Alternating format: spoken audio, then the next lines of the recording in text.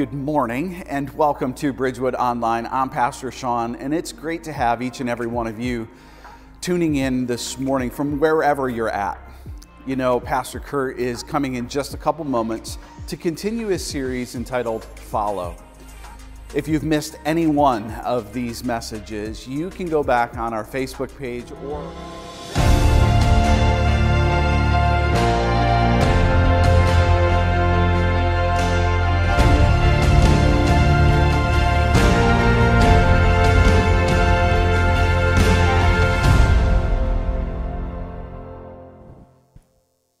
Good morning, Bridgewood. How are you? Come on, that's all right. You can clap today. Welcome. We're so glad that you're here with us. And let me do this. Let me welcome those of you that may be here for the very first time, as well as all of those that are watching online. Come on, Bridgewood, help me welcome those that are here. That is so great to have you. Thank you so much. Listen, right in the seat back in front of you is a connection card. We promise not to bug you or anything like that, but we would really love to connect with you, and so that's a safe way to be able to do that. You could fill that out, drop it at the boxes at the exits on your way out of the auditorium today. We look forward to just saying hello to you. We'll be also out there by the orange banners, and so come by and say hello to us if you would.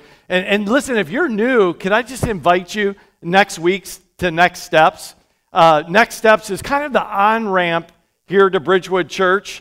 Really helps you understand in 2 weeks what our vision and our mission is and how you can partner with us, how you can be involved in the mission and Bridgewood, in the mission and vision of Bridgewood. Like, we don't want you just to attend, but we want you to belong. We want you to feel like this is your church and that you could be actively involved in the mission that God has given us here. And so next week during the 11:30 experience, so like you can come to this one and then just stay right after for 45 minutes to an hour, and that will just really help you understand. We've got a great group of people that are already signed up for that, and so you can go online and you can sign up for that as well. So a lot of things happening. So we're in this series called Follow, and we've been looking at what does it really mean to follow Jesus, especially in the 21st century. Like, what does that look like and how do we do that? I think there are a lot of fans of Jesus,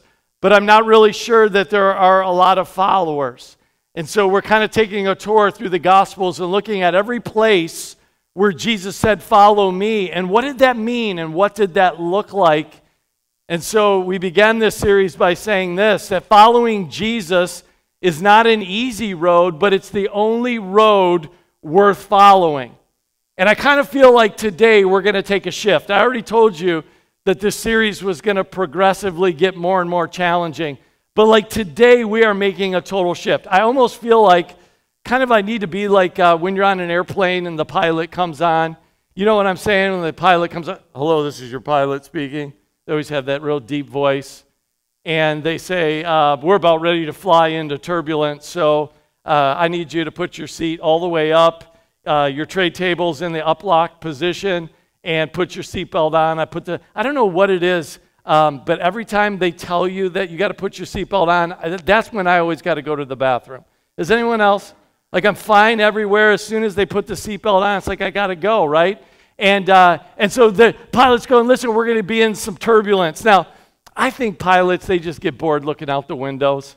And they're just like, let's just add, is that what they do, Ron? Yeah, that's what I thought. He's a fighter pilot, he flies, and I'm thinking that it's got to get boring after a while. And so it's like, let's just see what this thing can do or whatever. That's how I would be. That's why I'm not a pilot, but that's what I would do. And so you know what it's like, you're like going into turbulence, they're like, "Man, this is going to be a wild and crazy ride." Like after today, this is going to be a wild and crazy ride. I woke up with a feeling inside in my gut of a little bit of fear. And I don't fear speaking in front of people, but it wasn't that kind of fear. It was a fear inside that what I'm about to share with you, that there are people that are following that are going to be unfollowed. They're going to unfollow. Like, is that a word, unfollow? I'm not good at English, but you know what? They're gonna hear what we're saying today. Because listen, I made a commitment as a pastor not to just preach the social gospel, but to preach the Jesus gospel, the gospel in the Bible. And sometimes when you do that, people are like, I've never heard that before, because there's not a lot of people preaching the Bible anymore. But when you hear the words of Jesus today about what it means to be a follower of Jesus, I know not only in the first century did people go, okay, this is where I get off, but I know this is what happens in the 21st century. Like people are going to go, all right, the first 2 weeks were great, man, you had me. But now I'm not really sure that I want to be a follower of Jesus. That's where we're going today. So look at someone around you and say, buckle up. Buckle up, all right? If you have your Bible, we're going to go to Matthew chapter 10. Matthew chapter 10. And we're going to begin reading there. And I don't know about you, but have you ever laid awake at night and thought about what you would do in a crisis situation? Like whether you would coward out or be courageous? Does anybody ever do that at all? Like you kind of play some scenarios in your mind. I've been in some crazy scenarios. I've been in accidents. I've watched people drive literally off a cliff and roll their vehicle and had to run down there and try to rescue them. I've been in a shooting or two that have happened where I'm right in the middle and I'm thinking, okay, what do you do in this moment? Do you just run and hide, or do you try to help or rescue? Been in a situation, a friend of mine, we were just having lunch together, eating, and I remember where we were at. We were at Lucky's Steakhouse in Fenton, and I remember what he had. He had the steakhouse salad, and it's just a salad with strips of steak on. And I remember we're just having a conversation, and the next thing I know, he's gagging, and he's like, and he's pointing at me, and I'm thinking to myself, I've never done the Heimlich ever. I've seen it, but I've never actually done it before. And so I'm just I pop up and I'm now the whole restaurant's watching, and I come behind him and I'm I really hope this works. And I just got behind him, I went, "Ugh!" And I mean, it works because, man, it just came flying out of his mouth. Landed right on the table, and I'm great. I'm I didn't think I could do it. And I mean, wouldn't that be awful to die choking on a piece of sirloin? Would that not be the worst? Here lays Kurt. He died on a piece of sirloin. And I'm thinking to myself, those courageous moments of life, am I going to coward out or am I going to be courageous? What Jesus is about to share here in Matthew chapter 10 is almost like having the disciples imagine what it's going to be like following him, and whether they're going to coward out or whether they're going to be courageous. And so, to kind of understand Matthew chapter 10, let me just read 2 verses from Matthew chapter 9, just so that we can get the context of what's going on. Matthew chapter 9 says this, verse 35, Jesus went through all the towns and villages, teaching in their synagogues and proclaiming the good news of the kingdom and healing every disease and sickness. So Jesus is traveling around the Sea of Galilee, where he's been doing most of his ministry. He's doing amazing supernatural things, and there are huge crowds that are following Jesus. So when he saw the crowd, he had compassion on them, because they were harassed and helpless like sheep without a shepherd. I want you to notice the worldview of Jesus. When Jesus looked at the world, this is what he saw. He saw people that were harassed and helpless. When you look at the world around you today, what do you see? I see a lot of crazy people. I see a lot of chaos. I see a lot of rebellion that's going on. When Jesus saw the crowd, think of it. He had compassion, and he said, listen, they're helpless and they're harassed. They're wandering through life, just doing their own thing like a sheep would without a shepherd. That's how Jesus saw the crowd. Then he turns to his followers, his disciples, and he says this. Then he said to his disciples, the harvest is plentiful, but the workers are few. Ask the Lord of the harvest, therefore, to send out workers into the harvest. So Jesus looks at the world, and And he has compassion, and he goes, a lot of these people are harassed and helpless. They're just wandering aimlessly. They could be followers also. And so disciples ask God the Father to send out workers into the world and try to help people become followers. And don't you love the cleverness of Jesus? He asked the disciples to pray for something, and then as soon as they get done praying, he goes, okay, now you're the answer. You're the answer to what you just prayed. Because look at verse number 1 of chapter 10. This is where we begin. So it says this, verse number 1, Jesus called his 12 disciples to him, and he gave them authority to drive out impure spirits and heal every disease and sickness. So Jesus kind of gathers around his 12 disciples, and he says to them, I'm going to send you out into the world. Now, how many of you know following Jesus, when Jesus is present and he's there, is one thing, but following Jesus when he's not there and he's not present is a whole other thing. So what he was saying is, up to this point, Jesus has been following with them. Like, they've been following Jesus. Jesus has been there. And wherever Jesus went, Jesus did everything. The disciples, they just watched. Whenever they got in a jam, Jesus got them out of the jam. Whenever they faced, opposition or whatever the case is, Jesus took care of the problem. So, like, these guys are like, okay, this is great. But now Jesus goes, now, guys, I want to send you out into the world, but I'm not going to go with you. You're going to go by yourself. You're going to follow now, but you're going to go off on your own. I'm going to send you out. And notice what Jesus says. This is interesting to me. He says, I'm giving you authority. As a follower of Jesus, you have to know that you have authority. Listen, here's the difference, okay? Authority is permission. That's what authority is. Power is the ability to perform. Like, if someone has power to do something, that means they can do it. They have the capability or the ability to perform. But permission is what authority is. Authority gives person that has power permission to be able to do it. So there are a lot of people that could come up on this stage right now and perform for you. Like, they have the power to do stuff. They could speak, they could sing, they could juggle, they could do all kinds of stuff. Right? They have the power to do it. But what they don't have is the permission. So you can have all the power in the world, but if you don't have permission to do something, you're limited. Notice what Jesus is saying here. He says, listen, if you're going to be a follower, I'm giving you authority. That means you have permission. The power's in you. Like, what I've been doing, you can do, but you need permission. You need permission to go out and be able to do it. And I'm giving you that authority. I'm giving you that permission. You go out and do what you have been watching me do. And so here's the disciples. Notice in verse number 2, these are the names of the 12 apostles. Now, apostles and disciples, he's talking about the same group, but they kind of mean something different. Disciple means learner. So as a disciple, you would follow a teacher or a rabbi so that you could learn. It was like on-the-job mentoring or coaching. Apostle means sent one. That's what apostle means.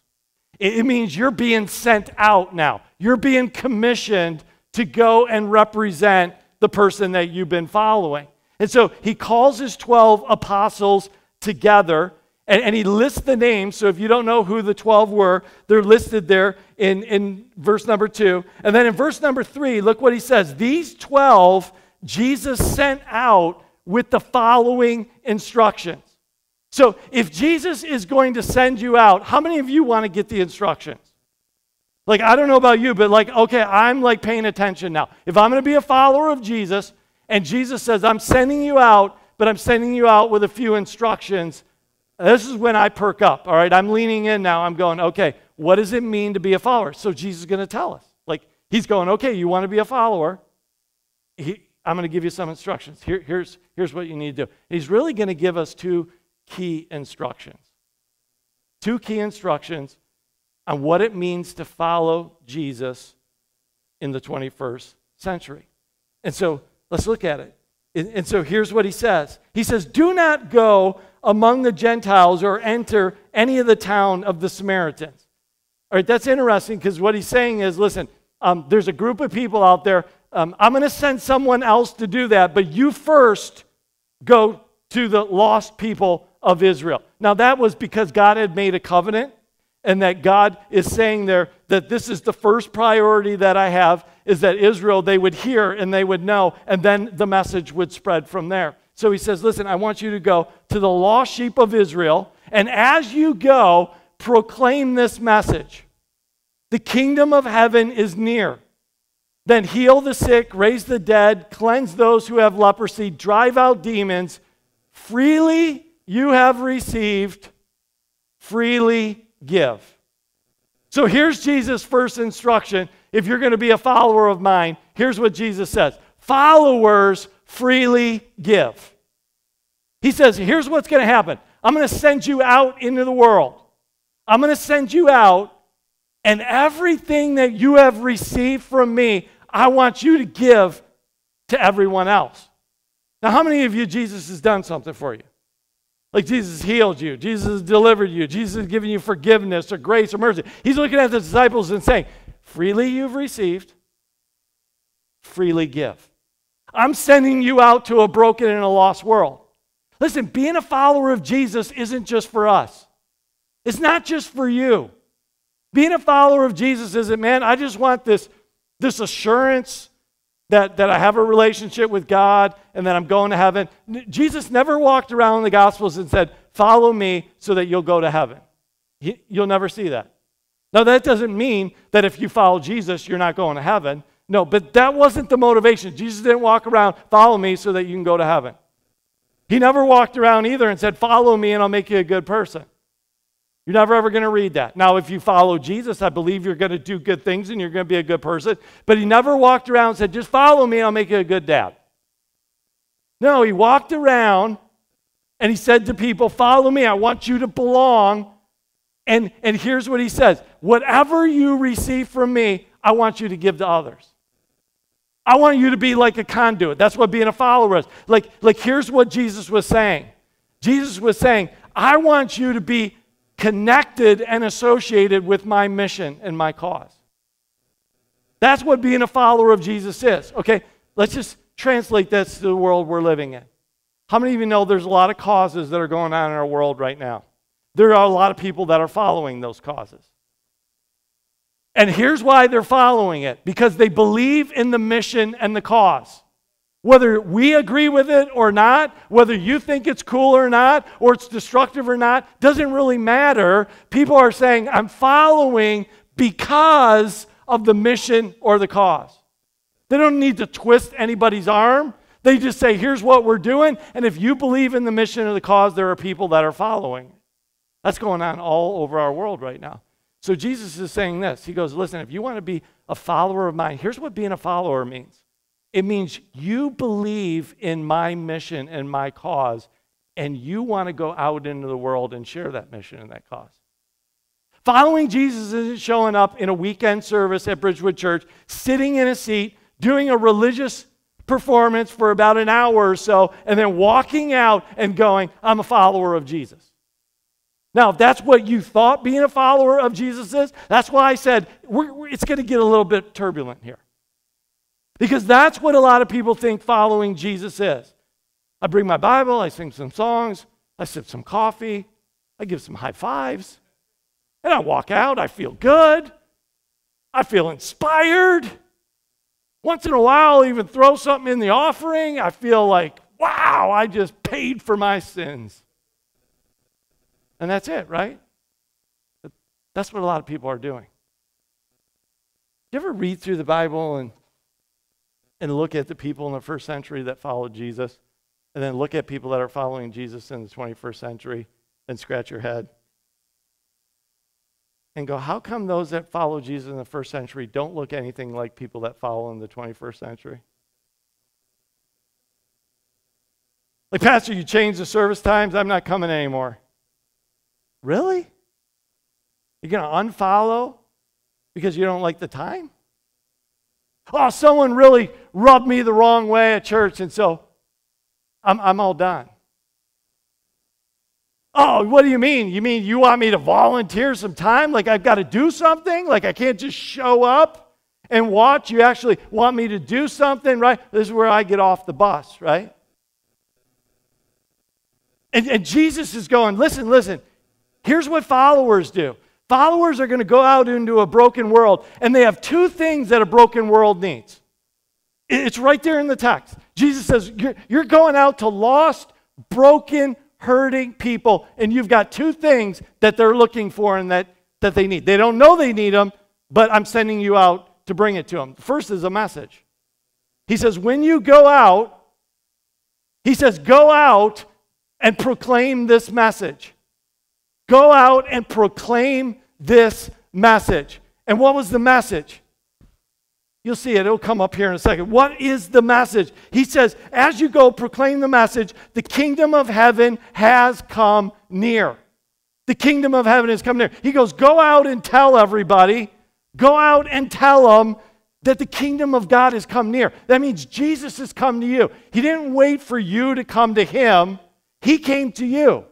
Like wherever Jesus is, that's the kingdom of God. Like the kingdom isn't like up there in heaven somewhere.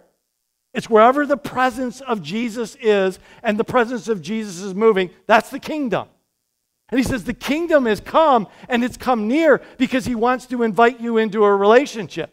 He wants to invite you into a relationship with him. And so he's saying, listen, you've got a message that the world can belong, that they can come to me and they can know me in a personal way. But he said, you don't only just have a message, but watch now, you've got a ministry. You have a ministry to do. He says, listen, go out and heal the sick, drive out demons, help people that are oppressed. Go out there and do what you have been watching me do. He says, go out there and everything that you have watched, I want you to do for someone else. You've got the power. And not only do you have the power, I now have given you the permission. So you got everything you need to go out there and do it. Like go on out there and be the hands and feet and the arms of Jesus to the lost and the broken. And people are like, listen. Okay, here, listen. My faith's private. Like this is just between me and God. I just want it to be private. This is like a commitment between me and God. I don't think there's any such thing as private faith.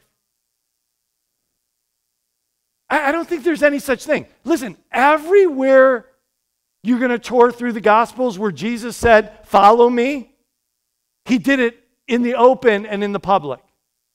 When he walked to Matthew in the tax collector booth, there was a crowd of people. He looked at Matthew and said, Matthew, leave that booth, come follow me. When he came to the disciples and they're washing their nets on the shore and they're fishing, there was a large crowd of people. He said right in front of them, if you want to follow me, come follow me. Out in the public, out in the open. Not, just say a little prayer, raise your hand, say a little prayer, fill out a card, text me later. Text me. Keep it between yourself. Sneak out of here. Don't let anyone know. And listen, we're good, man. You're going to heaven. You're going to be good. Everything's good. No, that's not what he said. He said, leave everything, come follow me. Like you want to be a follower? Drop what you're doing. Drop your career. Drop your family. Drop all of that stuff and come follow me, which was radical, right? Some of those I read and I'm like, Jesus, really? Like, come on, ease up a little. Like walk them into it. No, that's not what Jesus did. And so Jesus is like, listen, here's the deal. You want to be my follower, here's what you need to know. And then Jesus goes, listen, I'm sending you out, but I want to tell you exactly what to expect. I love when Jesus does that, right? He doesn't throw a curveball to us. He goes, I'm sending you out, and when I send you out, here's what you can expect. Now, this is the gospel. This is the words of Jesus. These are my words, because they're the words of Jesus. And this is written in the first century to Jesus' disciples. Now listen, I understand that. And I understand that it's not in the Bible just for historical reference. I know who the conversation is between, and you could read this text and go, oh, well, that was just Jesus talking to his disciples. He's not talking to me. It's not there just for historical reference. It's there because it has implications for you and I in the 21st century. So listen, how cool is the Bible? The Bible's not old-fashioned. The Bible wasn't written in the first century just for first century. It was written in the first century, and it's still relevant in the 21st century. Only the Bible can do that. And so he says, here, I'm sending you out like sheaves among wolves. Now, when Jesus said that, they went, whoa, uh-oh. If they were afraid, if they weren't afraid, they're afraid now, right? Like, I'm sending you out like a sheep among wolves. You don't have to be brilliant to go. Those odds aren't good. That isn't good. Then Jesus kind of says something a little weird. He says, therefore, be as shrewd as snakes and as innocent as doves.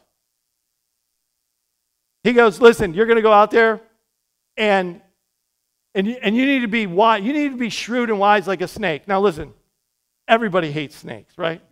Everybody wants to kill a snake. You see a snake, the first thing you want to do is kill it. He goes, when you go out in the world, he goes, everyone's going to want to kill you. Everyone's not going to like you. But you know what a snake has the ability to do when it feels like it's going to be attacked or killed? It can slither away real quick and get out of there. He said, you need to be wise. You need to know that there are situations that you're going to be involved in. You need to be shrewd and wise enough to know when to fight and when to slither away. Then he said, you need to be innocent like a dove. You ever see a dove?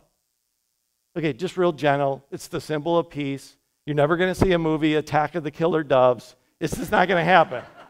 You don't see them flying down, swooping, trying to steal stuff from people. They're just peaceful. They're kind. They're innocent. They're just pure. He says, go out there. Don't be obnoxious. Don't be one of those Facebook followers that just rips apart everybody. Be innocent like a dove. Go out there and be a representation. Then watch what he says. Be on your guard because you're going to be handed over to the local councils. You're going to be flogged in the synagogues. On my account, you will be brought before the governors as kings and witnesses to them and to the Gentiles. But when they arrest you, not if they arrest you, when they arrest you, do not worry about what to say or how to say it. Okay, Jesus, thanks. That's great advice there, all right? Now watch what he says. At that time, you will be given what to say, for it will not be you speaking, but the Spirit of the Father speaking through you. Now, I would go, man, if I'm in that situation right there, I don't want to know what to say. I want to get out of jail card. That's what I want. But he says, don't worry, okay? Watch what he says. He says, brother is going to be betrayed brother to death, and father is child. Children will rebel against their parents and have them put to death. You will be hated by everyone because of me, but the one who stands firm to the end will be saved. Now, he's trying to rally up his followers, right? He goes, when you go out, here's what you can expect. Then he turns to him and he says, so don't be afraid of them. The most noted command in all of Scripture is do not be afraid or do not fear. The number one command that Jesus gives throughout the Scriptures, more than any other. For there is nothing concealed that will be disclosed, nothing hidden that will be made known. What I tell you in the dark, speak in the daylight. What is whispered in your ear, proclaim from the roofs. Do not be afraid of those who can kill the body, but cannot kill the soul. Rather, be afraid of the one who can destroy both the soul and the body in hell. Are not 2 sparrows sold for a penny? Yet one of them will fall to the ground outside of your Father's care. And even if the very hairs of your head are numbered. So do not be afraid. You are worth more than many sparrows. So here's what Jesus says. Not only as a follower are you to give freely, but he says you're now to go out and live fearlessly. Like when you go out in the world, you need to live fearlessly as a follower. Because here's what's going to happen. Like it's almost like Jesus is like in a halftime, like in the locker room. Could you imagine that speech? Okay, guys, you're all my followers. I'm sending you out. This is going to be awesome. Like you're going to have a message and a ministry. You're going out to a broken world. Now, when you get out there, here's what's going to happen. You're going to get whipped. They're going to drag you. They're going to drag you into the court, and they're going to sue you. You're going to get out there, and you're going to be betrayed by your own family members.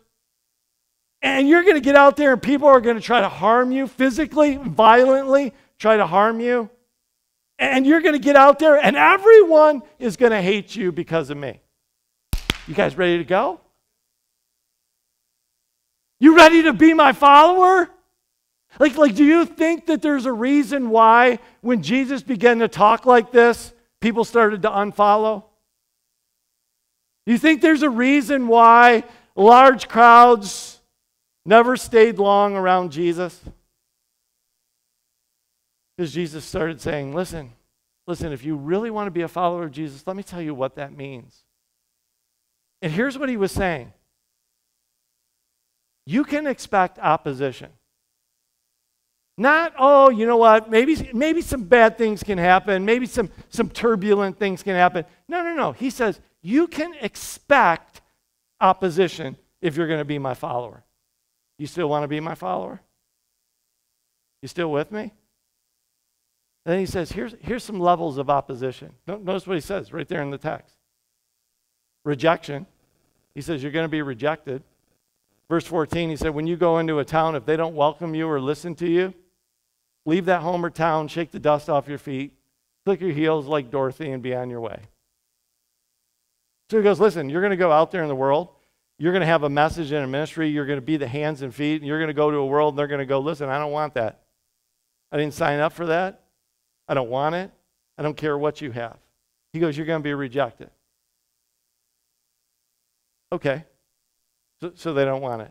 Then he says, listen, it's going to go to another level. There's going to be some hostility that's going to come your way. Not just hostility, maybe even some harm.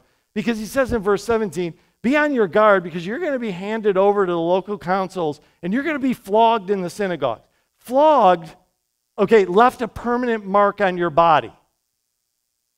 Like if you're in the first century and you've been flogged, when you go to the beach and take your shirt off, everyone goes, oh, he's been flogged.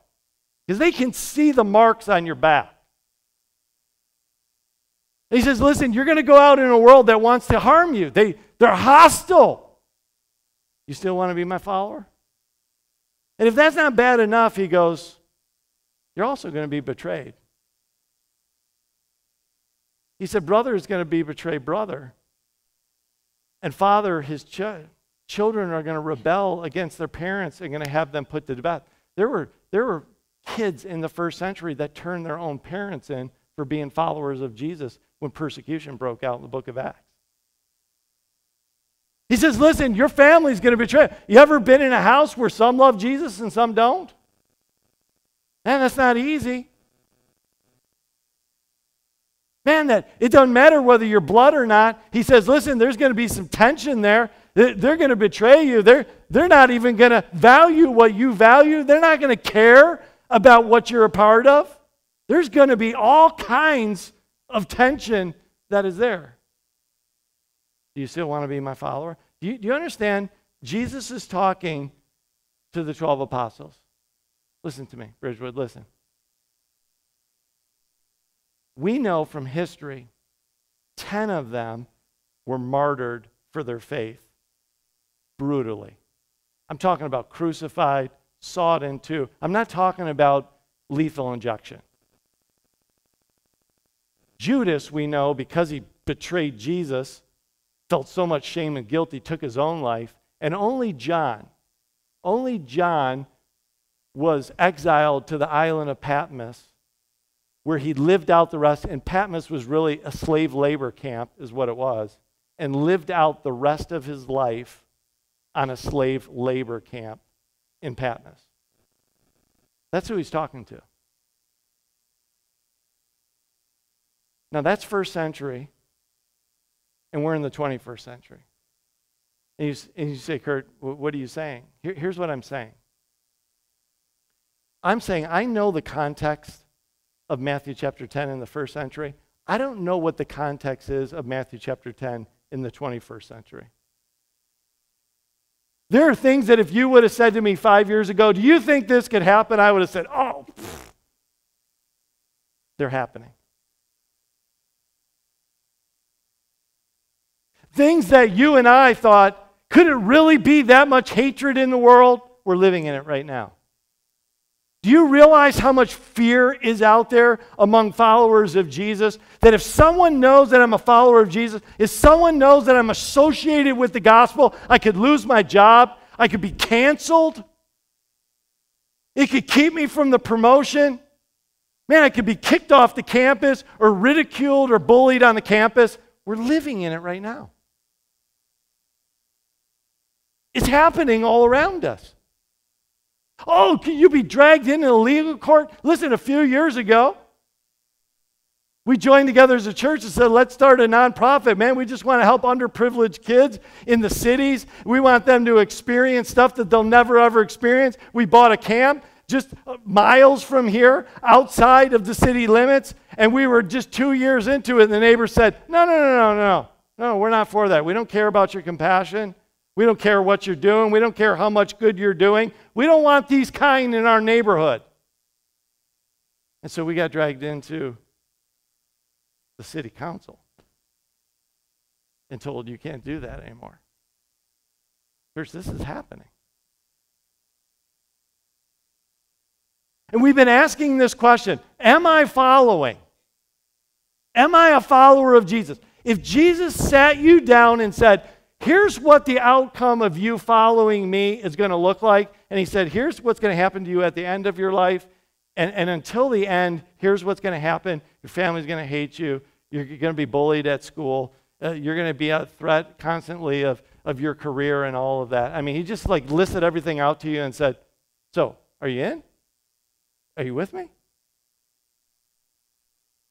There's a reason people stopped following Jesus at this moment. There's a reason that people said, this isn't what I signed up for. But church, this is what Jesus said being a follower looks like. He said, I want you to go in the world, and what you've received, I want you to freely give. And when you go out there, I want you to live fearlessly. I don't want you to be afraid. You don't have to be ashamed. You've got to get out there, and there's no more hiding. Like, it's going to force you to go public. It's going to force your opinion to come up. Yes, I am, or no, I'm not. Even the disciples, man, they weren't courageous in the moment, right? When all of a sudden the crisis hit, Peter's in the courtyard. I don't know him. Because why? Fear. Fear from a little girl that was calling him out in the public square, and he freaked out. He disowned Jesus. He walked with Jesus. He ate dinner with Jesus. He spent the evenings listening to Jesus at a campfire for 3 years, and in 1 minute of fear, just walked away from it.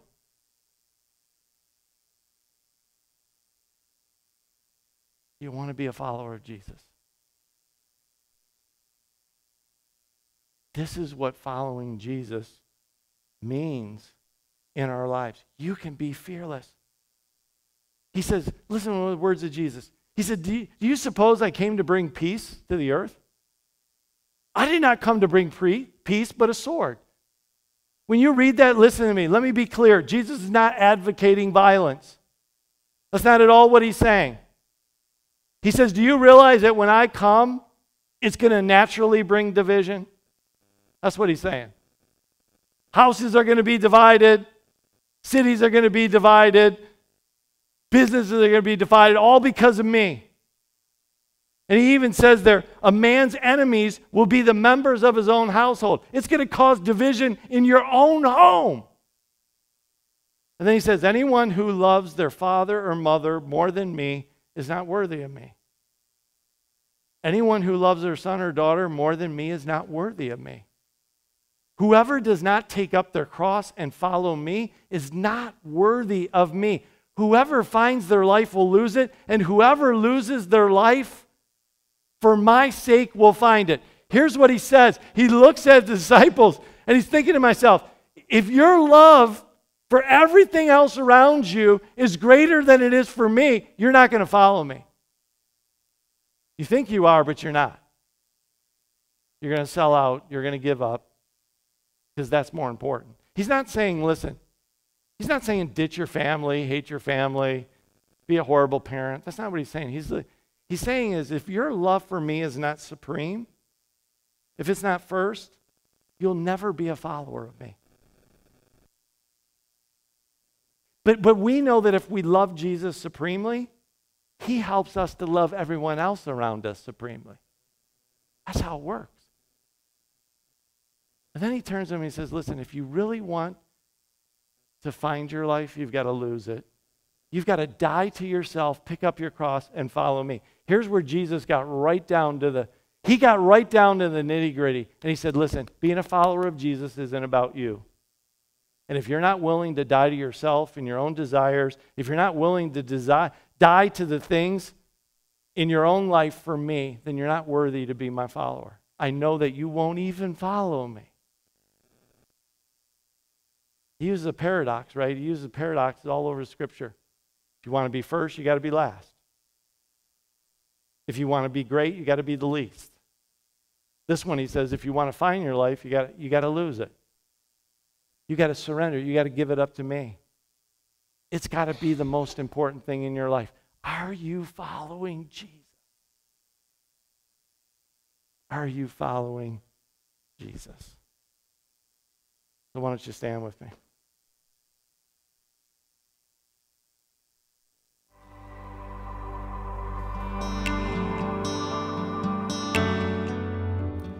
Thank you, Pastor Kurt, for that message today. You know, this series has been amazing. For me personally, it has taught me to follow deeper and closer, and my relationship with Christ is better because of it. So let me encourage you, if you've missed any one of these messages in this series, go back on our Facebook page, go back on our YouTube channel, and check those out, because I believe that it is going to bring us closer to Christ in the end and help us to follow him better.